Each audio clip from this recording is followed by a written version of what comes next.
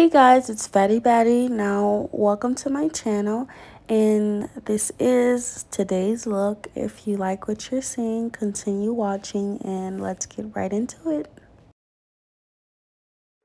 Let's get to it. So we're starting off with our brows, and I'm taking the NARS concealer, and I'm just taking a regular Q-tip and basically going underneath my brow bone to give it more of a precise and defined look, and basically just blending everything out seamlessly. I'm taking the Real Technique Beauty Blender and blending out the concealer on my eyelids.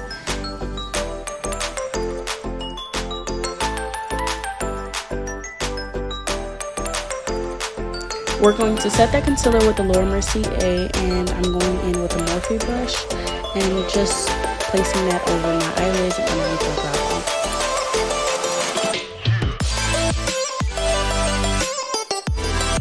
So I'm taking some black duct tape and I'm going over my hand a couple of times just so that way it doesn't hurt my under eye, and I'm just placing that so that way, my eyeshadows don't come out too messy. So today's palette is the Jaclyn Hill palette by Morphe Volume 2, and I'm taking the shade Positive Tea all through my transition and in my inner crease. So I'm going in the shade Lowly Mama out of the palette, and I'm going on my outer crease just to give it a little bit more brightness and give it that pink look that I was going for.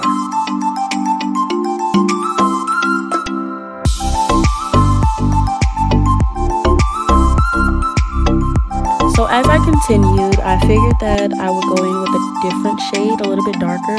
So I went in with the shade Stay True, and I put that all in my inner crease and outer lid just to give it a little bit more definition. Now I'm taking the shade Crazy just to darken up my crease a little bit, and notice how I'm, brushing forward instead of not backwards. And also be aware that I am still taking the transition brush that I used to place down my transition shade, and I'm just going in every time just to make sure that it doesn't get swatched in with all my other colorful colors. So I'm going in with the Anastasia Eye Primer, and I'm basically gonna cut my crease with a spoolie, and I'm basically placing that all in the inner crease and just blending that out seamlessly. And notice how I have hooded eyelids, so I don't really go above my crease.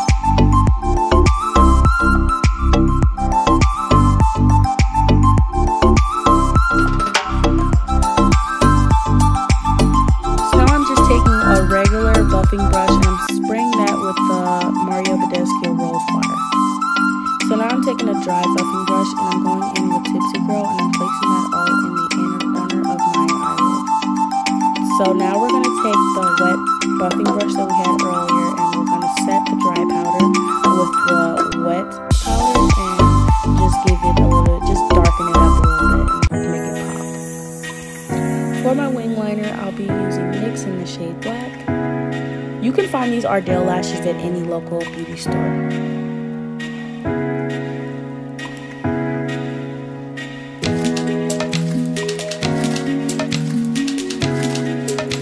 I'll be taking just some regular Huggies baby wipes and just removing all the excess powder. You want to make sure you hydrate your face, so I'm using a primer from IO Maquillage. I don't know how to pronounce it. And I'm just taking that all over my face, underneath my chin, and over my forehead. And then I'll be going in with the Neutrogena Serum SPF 30 just to give my skin some radiance and some moisturizer. So now I'm taking the NARS foundation and a foundation brush from Real Technique collection, and I'm just placing that shade all over my face, and the shade is called Caledonia D2, and it's pretty much for people that have yellow undertones such as myself. And I'm just basically placing that on my forehead, on my nose, underneath my lips, down underneath my jawline, down my neck, and my collarbone. I love this foundation because it's very pigmented and radiant, and it just gives my skin that natural kind of look. Also, it covers up my keloid scars that I have from my car accident, and I feel like that's a really big deal because I really can't find too many foundations that'll like semi cover it up, or at least like, you know, blend it with the rest of my face.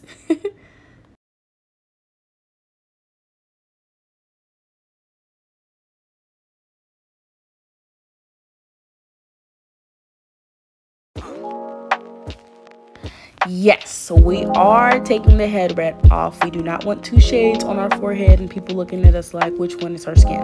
So we're going to blend that out, and now I'm going to take that foundation as well and place that underneath my lips to give my lips an enhancement and just make them appear bigger. As you notice, I have a little bit redness underneath my nose, so I will be placing that foundation there as well. Stay tuned.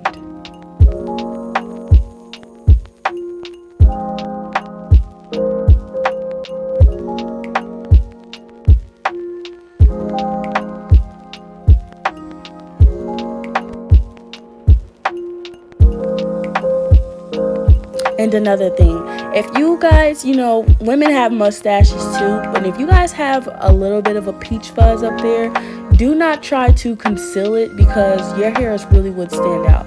So I would pretty much take some foundation, put it on like near your cupid's bow, or, you know, underneath your nose, you know, just so that way it doesn't look too unrealistic, if that makes sense. Now I'm taking the Real Technique Beauty Blender and I'm blending out my concealer, and notice how I'm looking up so that way my concealer doesn't get creased underneath my eyelids. And as soon as I get done blending that out, I take a dry buffing brush or whatever brush you have, and I just set it with the Laura Mercier, whatever translucent powder you have to set your concealer. You want to set it right away so that way it doesn't dry it up, it doesn't look old or crusty, you know what I mean, and it just stays fresh and it doesn't crease.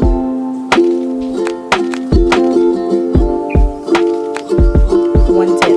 Okay, if you have ever noticed, if you take your beauty blender and you dab it with the translucent powder and then you try to set it right after you blend out your concealer, it creates like smudges, or you know what I mean, it just looks like the makeup is rubbing off, or it just looks like a different tone because of the wet marks on the beauty blender. Even if it's damp, it just doesn't look right. So just get a dry, I don't care what kind of brush it is, just get a dry brush and just basically set that all over. Don't use a beauty blender because I feel like that makes like wet marks underneath your eyes, like you said. Yes, I do semi-bake because I am a dancer and I need my makeup to last all night.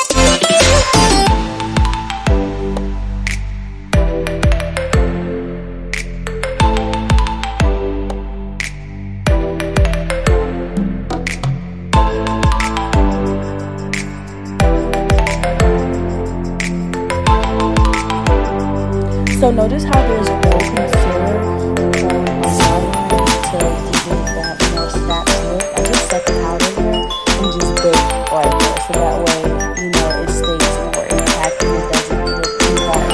You know, you ever seen somebody with, you know, like a box on their face, like they have like a box on their face? Yeah. Try to use less powder to take off the rest. And then notice how I'm moving that out. Placing that on there to cover up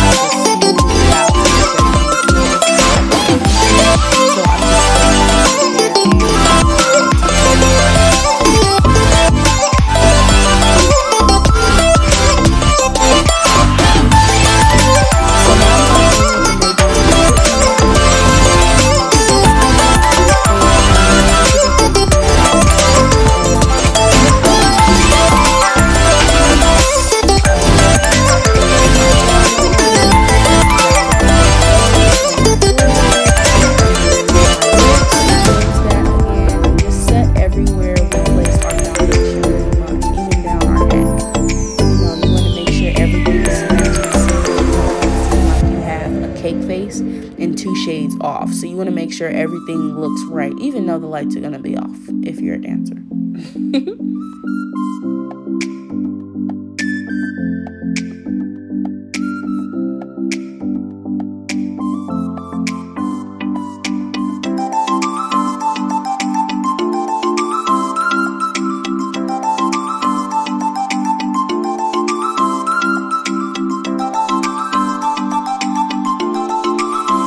Now we'll be going in with the Real Technique blush brush from the collection, and we're just going to wipe off all the excess powder.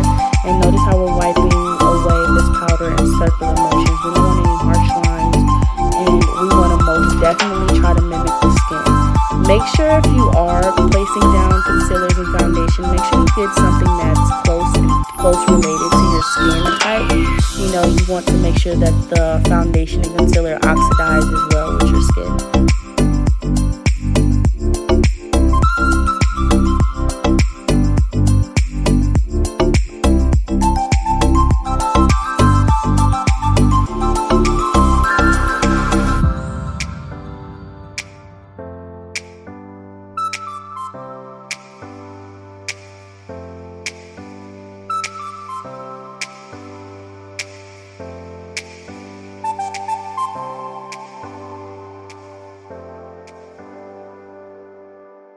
So now I'm taking a black eyeliner pencil and just going in underneath my eyes.